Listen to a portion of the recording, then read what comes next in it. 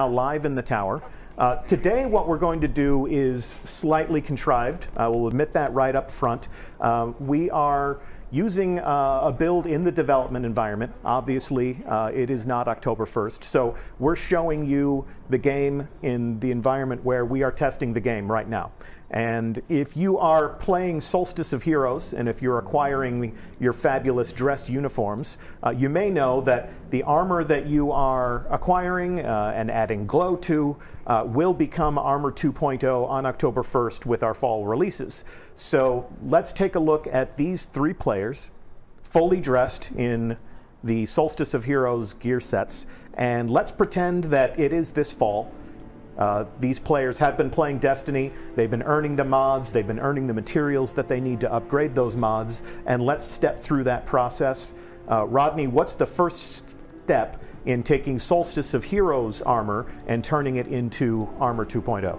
Yeah, so if you earned the Legendary set, you can, once Shadowkeep drops, you'll be able to come over here, talk to our friendly neighborhood gunsmith, and Gunsmith is going to have an upgrade package for you that you'll be able to grab, and when you do, bam, you're going to get your full Armor 2.0 set of Solstice gear. So, crack that open. Let's take a look. So at a glance, talk to us about what are some of the first changes that we can observe, even at this level of the character inspection screen, for Armor 2.0. Sure.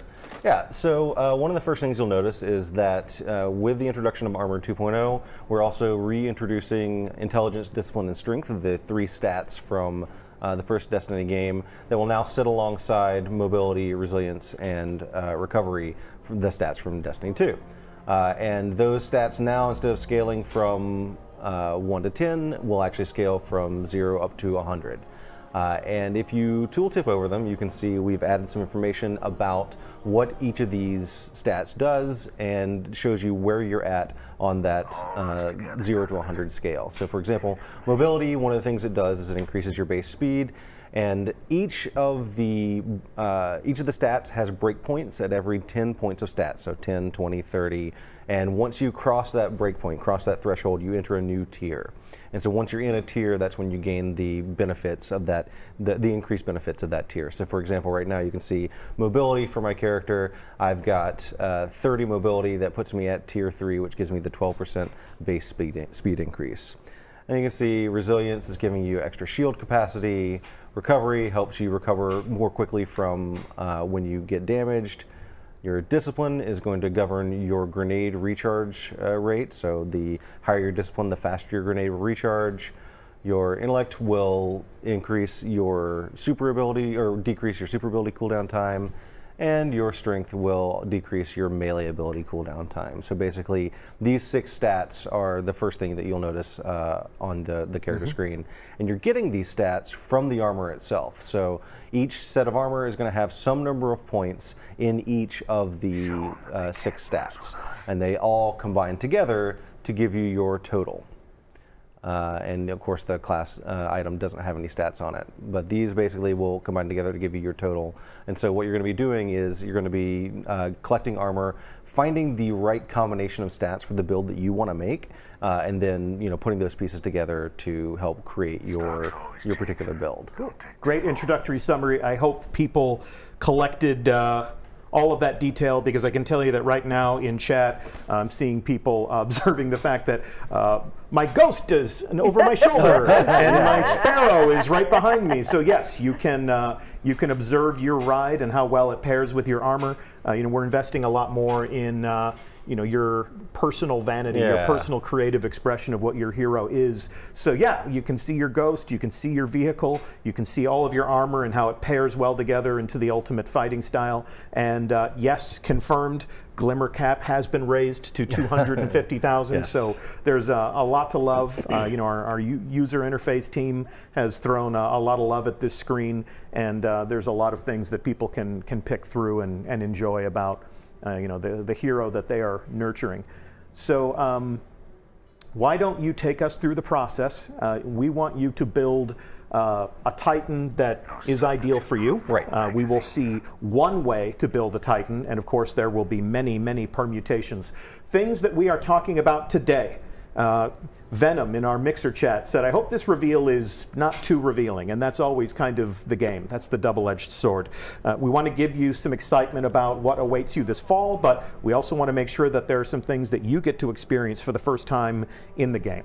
So we're going to show you some of the building blocks. We're going to show you the process that you can use to pair those together to invent new fighting styles for yourself. We are not going to be talking too much about finishing moves or the artifact or the additional perks in there. We're going to take a look at armor customization today. That's the theme for this stream, and I'll be calling out some other moments in the very near future where we'll be elaborating on some of these topics. Enough from me. Let's go back to you. Let's go to your workbench, and let's see how your Titan is going to live and breathe and fight. Yeah, so one of the things you said was that we're trying to focus more on letting you make the decisions to build your character the way you want to look and the way you want to play, right?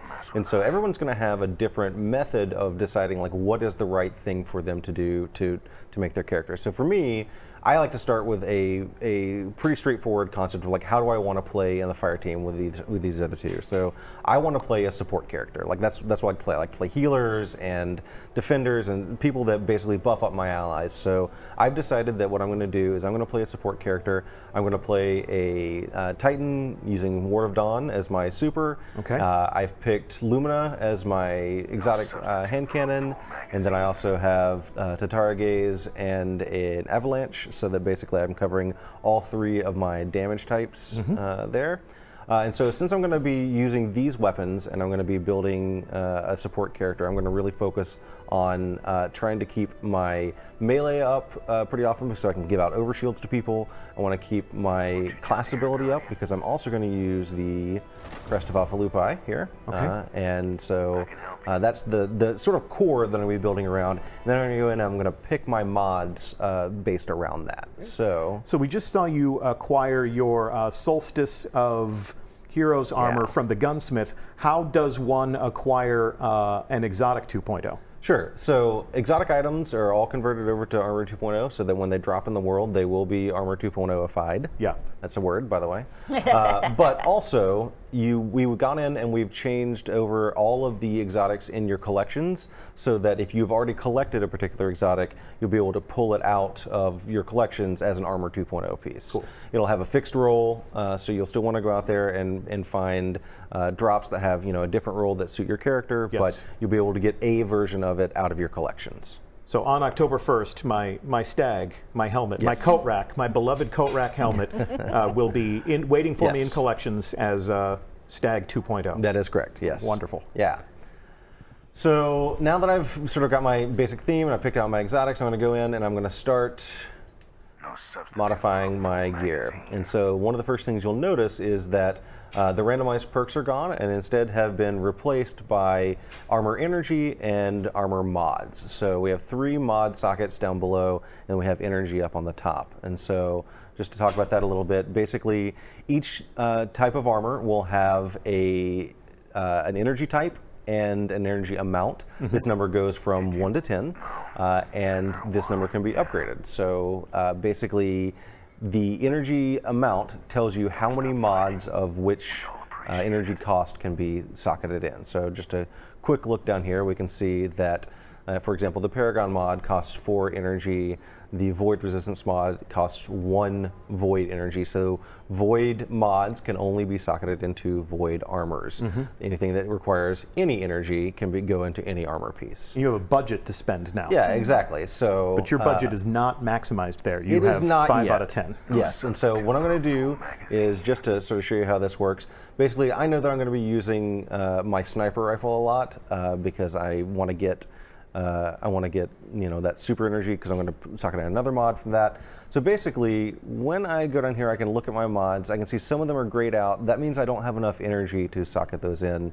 If I move my cursor over it, you can see that the energy bars start to fill up and flash up there saying, hey, this is how much energy this mod is going to consume. Yeah. If I move my cursor over one of the mods that I don't have enough energy for, you can see it turns red and it shows me, hey, there's 1 energy bar there that we'd still need to be able to socket this in. So I want to make sure I've got this enhanced sniper rifle targeting because I don't want to look bad on the stream when I miss a headshot. So no one wants to I'm going to go ahead and upgrade here. And so now I've upgraded a few and I've got enough energy for it, so I can go ahead and socket this in. So now I've got enhanced sniper rifle targeting right there waiting on me. And it's also worth noting that mod didn't go away, right? Unlocks are the future. Yes, all armor mods are unlocked. So once you've acquired it once, it is then unlocked forever. It can be socketed into as many pieces of armor as you want, unsocketed, whatever, like however you want to do it. We thought this was important because we want you to experiment with your mods and experiment with your builds and be able to swap things out. So basically, once you've got it forever. Wonderful. Yeah. And then as you unlock these different masterwork tiers, we can see that there are some new materials. There are some new economies in play here. We've seen, you know, look at this, Ascendant Shards. Yes. Yeah, so we do have some new materials that are going to be required to upgrade these that will be available from various reward sites throughout the game. And then once you finally upgrade your armor to its top tier, one of the things you'll be able to notice, it's a little difficult to see right now, here, let me move, there we go, is that each of my stat bars shows an increase there. You can see the green on the side of the stat bars. Yeah. That's because when you upgrade an armor to its full masterwork level, it actually gives you +2 to every stat all the way down the line. So basically that's the benefit you get in addition to being able to put in more mods into your armor. Sure. Now the topic of enhancement cores, masterwork cores, you know, acquiring these things has been a very loud topic of conversation in our community. You know, dismantle something in your inventory and cross your fingers or complete a bounty have been some of your best paths to earning those things.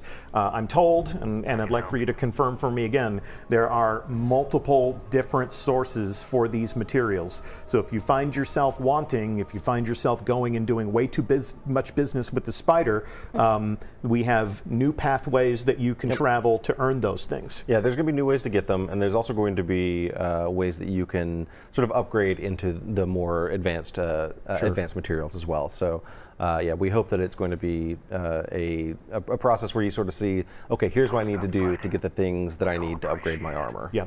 And we'll be talking about this a little bit more actually when we are in Germany for Gamescom.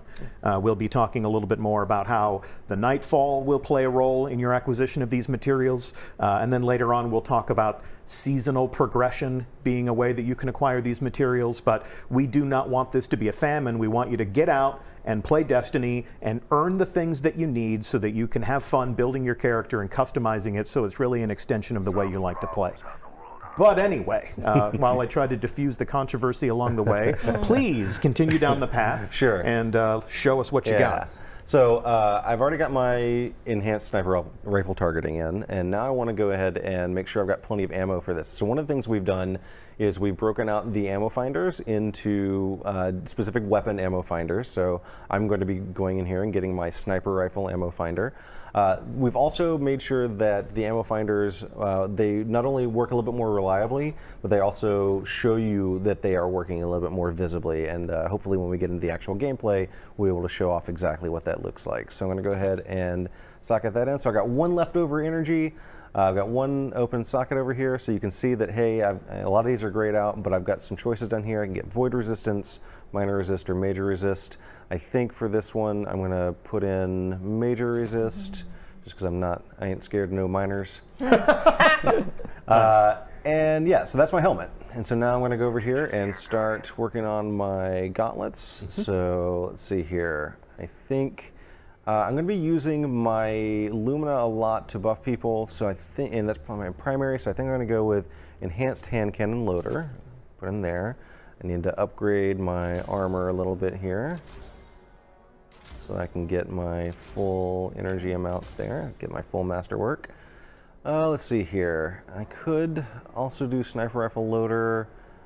I'm not going to be using my grenade that much, so I don't think that one's going to benefit me too much. I don't have anything for my machine gun right now, so I think actually what I'm going to do is go with my large weapon loader here so that I've got something for my machine gun. So my hand cannon and my machine gun are going to have a pretty good reload rate. I've used up all my energy, so nothing in my general socket for this one. It's interesting how you're letting people really double down on the things that are important to them with some expensive mods, but if you want to diversify a little bit more, you can pick some of the cheaper options and have different skills across the spectrum. And it's worth noting in this particular one right here, I picked an enhanced mod and then I picked a broadly useful mods, and those are pretty expensive. If I instead was to pick something more specific, like my sniper rifle loader, it's a little bit more on the expensive side because there are both special and heavy sniper rifles, and also the reload time on a sniper rifle is really, really important. But if I was just using regular hand cannon loader, I would be able to afford more mods. So basically, you kind of have to make a choice about how important it is to you, and it could be that based on the perks that you have on your particular hand cannon, that reloader mod isn't as important to you, right? So it's going to be about weighing what perks I have on my weapons, what perks do I need on my armor to live that gameplay style that I'm aiming at. All right, so now I got to go in and start. Don't have much energy on my crest here, so I'm going to go ahead and crank this up. While you do that, Miss Noodle in our Twitch chat is asking, do we have to acquire these mods before we can use them? Yes. Yes, and how? Where will these mods be found? How can players expect to be acquiring these? Yeah, so the mods will actually drop from about 3 different sources. You'll be able to get them from the gunsmith. He will both sell mods on a rotating basis, so basically they'll rotate through and you can just buy them from him. You can also get them from gunsmith packages, so like if you get the gunsmith Ingram, sometimes it will include a mod. You'll also be able to get them from just world Ingrams, and then also some of the mods, like the enhanced mods, will come from Ingrams that you'll get from Iron Banner and the Raid and other Pinnacle sources. So basically, they're grouped into big chunks there. So that's why you'll be able to go get them. Yeah. A lot less guesswork. People know what to do. People know where to go. All right. So because I'm going to be using a sniper rifle, I want to make sure I've got plenty of reserves there. And I think also in this case, I want to make sure that I am not getting flinched as well. So I think again, I'm using a lot of enhanced perks because I think that I need all the help that I can get. So that's eating up a lot of my budget, but again, I got one left over here. So I think another major resist to just double down. And that is my chest piece. Now when we start getting into the boots here, I definitely have to make sure that I'm picking up plenty of sniper rifle ammo. So I'll grab my sniper rifle scavenger. And I think also I need more energy. Yeah, might want to do that. So it seems like there are some themes to the types of impact that different types of gear have on your build, right? Like it looks like the boots here really indicate what sort of ammo you're acquiring. Yes, absolutely. So one of the things we do is we make sure that basically for the sockets that are armor piece specific, like these are the leg armor mods, there are certain mechanics that are only found in there. So all of the scavenger mods are down here as well. Plus like traction is on the boots. If you look at like the chest, basically that's where the capacity and the unflinching ones are, mods are. And this is similar to how things are distributed in the perks right now and the random armor in the game right now. But we've just sort of doubled down on making it so that they have a very clear, like, hey, these are boot mods, these are chest mods, etc. The one thing that is nice, though, is that because these 2 slots are they're both just leg armor slots, you can have a scavenger mod and a scavenger mod, where you couldn't have that before, right? You couldn't have 2 scavenger mods, you couldn't have 2 unflinching mods, right? Like if I wanted to, I could have unflinching sniper rifle and unflinching hand cannon if I wanted to, right? And so like you have a little bit more flexibility in how you like what kinds of mechanics you have access to at any given time. So I'm going to keep going here, sniper rifle scavenger, and I think traction, and that leaves me with 4 left over. Ooh. So since I've got 4 left over, I think what I actually want to do is I'm not going to use all my energy, but I'll increase my strength because I'm going to want to give overshields to these guys. So I want to make sure I keep my melee up pretty often. Okay. So now getting down here into my last piece, my class item, this is where I want to make sure that I put in my remote connection. This is how I'm going to get my super energy in order to cast Ward of Dawn. So I want to make sure I'm getting lots of sniper rifle kills. I've already invested a lot into my sniper rifle perks so far. And then I think, Yeah, I'm going to be using my class ability a fair amount because I've got the Crest of Alpha Lupi, so I'm going to go ahead and put Perpetuation in, and this is going to leave me with quite a bit of energy left over.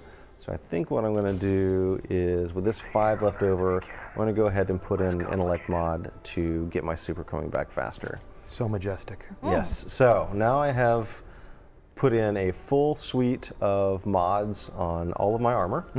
And one of the things people can see is that the mods that I've socketed in, it has put those tooltips down there. The UI team did a great job of coming in and making sure that the tooltips reflect the changes in Armor 2.0. You can see an armor's energy type, its energy amount, you can see its stats, you can see the fact that it has fully masterwork stats. I didn't call it out, but one of the things you might have noticed is that the Intellect mod, well, you won't be able to see it on this one actually, but let me go back to the legs. Sorry. Yeah, so the strength mod here, when I move my cursor over it, the stat bars actually change, so I can see like, hey, this is going to add to the strength of this item. So it adds it in, and you see the strength bar actually goes up. So you can see exactly what your strength has gone up to because I had that mod in there. Yeah, you get a nice preview for your mod shopping needs. Yeah, so now I've got all my mechanics in place, but I think the last and occasionally most important part of this is I gotta make myself look pretty. Come on, yeah, let's go. I can't not play the fashion game a little bit. Yep. So I like my Solstice gear for the most part, but I think I want to change out this headpiece. So what I'm going to do is I'm going to come down here and I'm going to go into my ornaments and I'm going to find. Oh yeah. Yeah, this is the one. So these are the universal ornaments that we gave sort of just a conversational, textual preview of in a previous conversation. And I mean, this is a huge shift for us. It is. Playing the tactical game, building the perfect tactical guardian meant that your style choices took a back seat. You could apply some shaders and try to get yourself closer to how you want to look. But now, when you look at a guardian, at a glance, you're not necessarily going to know how they fight. Yeah. So. Yeah. I mean, one of the things we don't do is we don't overwrite the exotics, right? So you're always going to be able to recognize the exotic that someone's wearing. But yeah, you'll be able to change your appearance. And we felt like it's important because, like, people want to, play the way they want to play. They want to look the way they want to look, and I feel like they should be able to do both of those things without a lot of friction. So we're starting this off. This is the first steps in that direction. But we're starting it off with the universal ornaments, which you can see I put on my fancy bighorn helmet here, and like this looks okay, right? But that blue and that gold clash. I think I got to start applying some shaders here. Right? No good. Get some shader action. Yep.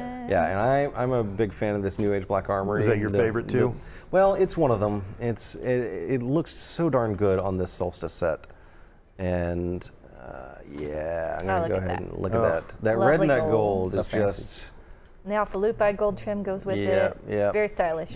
Very fashionable. Listen, I may have made some choices based on cosmetics here. All right.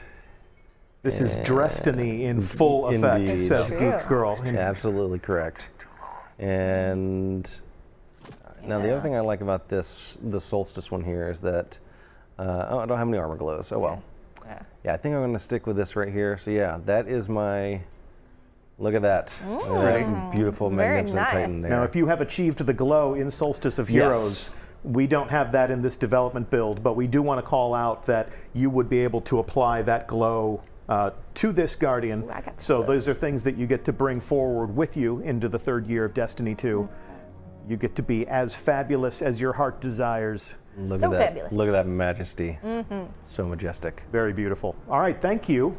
Anything else to say about your Titan? Nah, I'm good. You're ready to go. All right, so ready. we're going to be hand-picking a strike that we're going to play once all of our Guardians are sorted. Lisa and Tomo have been doing a little bit of the busy work behind the scenes, some of the master working and upgrading. So now we can just get to building. Lisa,